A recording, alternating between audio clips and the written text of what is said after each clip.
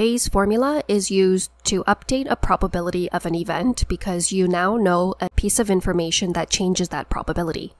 So let's take a look at this tree diagram, where for a certain event, either A happens or AC happens. AC is the complement of A. What happens if A does not happen? If A does happen, B could happen or B complement could happen. And same thing for AC, where B could happen or BC could happen. A probability diagram or a tree diagram goes from left to right or top to bottom, where A happens or AC happens, and then you find the probability of B given A has already happened. But what Bayes' formula does is we know that B happened. You go back to ask yourself, what's the probability of A happening now that you know that B happened? Bayes' formula can be complicated, but I'd like to teach it in 3 simple steps. Step 1 is to set up the tree diagram. Always start with the general tree diagram here with A, AC happening, and then from A or AC, it branches off to B or BC for both. So now let's take a look at this example. This is from my CFA Level 1 Simplified Workbook. The example is, let's say you make a bet on the housing market and invest in a real estate fund. At the time you bought into the fund, you had a 10% probability of earning 7% and a probability of 90% of earning 3% after a year. But 2 months after you bought the stocks, the largest real estate developers unexpectedly announced a Chapter 11 bankruptcy. To combat the impact of this, the government announced that they might bail out the real estate developers, which will maintain your earnings potential as the same. But if the bailout does not occur, then the probabilities of your earnings will change. Let's draw the tree diagram for this specific example following the general tree diagram. Step 2 is to recite the general formula. The mnemonic or the memory trick that I use to remember the Bayes formula is PAP, BA, BA. PAP, BA, BA shows you the order of the A's and B's in the tree diagram that shows up in the formula.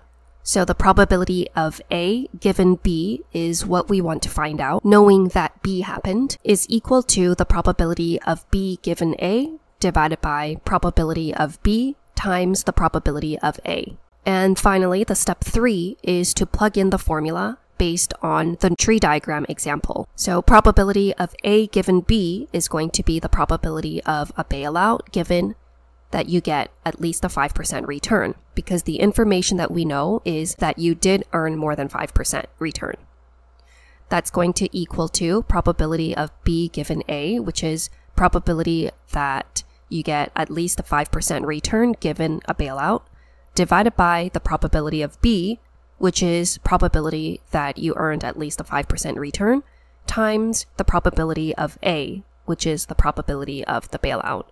And for this example, you see that in the tree diagram, the probability of at least a 5% return given a bailout is going to be the probability of B given A in this red circle here, which is the 10%, divided by the probability that you get at least a 5% return is going to be the blue squares here, which are these 2 branches that you earn at least 5% return. The probability of B, which is the probability that you get at least 5% return, is going to be how you get to bailout and then at least a 5% return, which is going to be 70% times the 10%, plus the probability that you get no bailout times the probability that you get at least a 5% return, which is going to be the 30% times the 40%.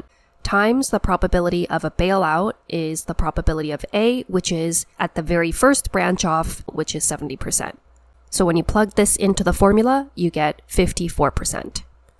Now let's take a look at the CFA Level 1 question set in Module 4. Number 3. An analyst estimates that 20% of high-risk bonds will fail or go bankrupt. If she applies a bankruptcy prediction model, she finds that 70% of the bonds will receive a good rating, implying that they are less likely to fail. Of the bonds that failed, only 50% had a good rating. Using Bayes' formula, what is the predicted probability of failure given a good rating? Step 1, as we saw before, is going to be to draw the tree diagram. So you have a bond, and it's going to either fail or not fail. And of the bonds that fail, you get a good rating or a bad rating.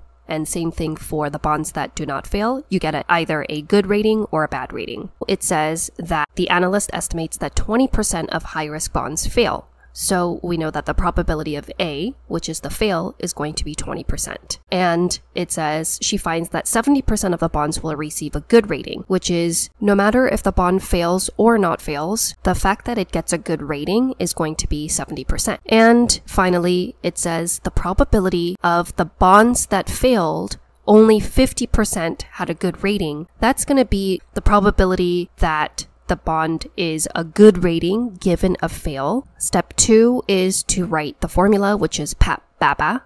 So write that out. Probability of A given B is equal to the probability of B given A over probability of B times probability of A. And plug it in. The probability of good given a fail.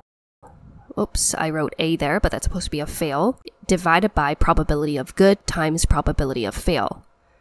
The probability of good given fail is 50% divided by the probability that it's good in either case of whether it fails or not fails is 70%, and the probability that it fails is 20%. So the answer that you get is 14%, which was B. Next, let's take a look at the question set for Bayes' formula in the CFA Level 1 book, number 4. In a typical year, 5% of all CEOs are fired for performance reasons. Assume that CEO performance is judged according to stock performance and that 50% of stocks have above average returns or good performance. Empirically, 30% of all CEOs who were fired had good performance. Using Bayes' formula, what is the probability that a CEO will be fired given good performance? Step 1, tree diagram. The general tree diagram is A, AC, which branches off to B and BC and B and BC. Now, how do you know what is A and what is B? The hint lies in the question where it says, when one thing happens, then another thing happens. And here, the example is 30% of all CEOs who were fired had good performance. So it's telling you the order of all the CEOs who were fired, so that happened first, had good performance, that happened second.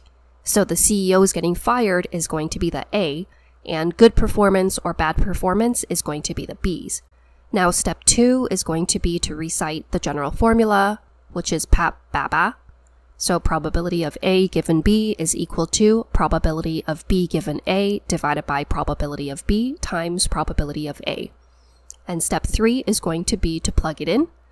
Probability of being fired given a good performance is equal to probability of good performance given that they were fired divided by probability of good performance times probability of fired. And again, we know this because of the tree diagram.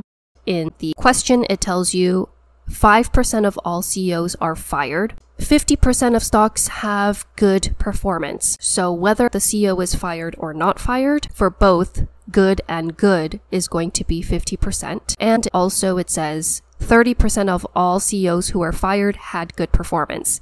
So that's the probability of B given A. So you plug that in. And the answer that you get is 3%, which is the answer C.